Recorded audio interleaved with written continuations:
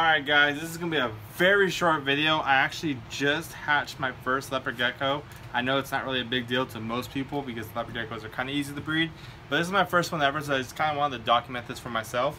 But let's jump right into the incubator right here. And boom, there he is. Check him out. He's all freaking out, you know.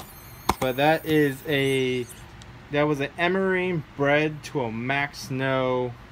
And the emerine was het for like it was a het possible het giant, and then it was had some other stuff in it too, but the other one wasn't het, so of course it's not going to be that. So that's just a max snow bred to a emerine. Very beautiful. Came out of that egg right there. I got some other eggs too, but yeah, very cool. Alright guys, well, thank you for watching that short video. I know it was super short, but I just really wanted to film that because it was our first one. I'll see you guys next time with another video. Take care.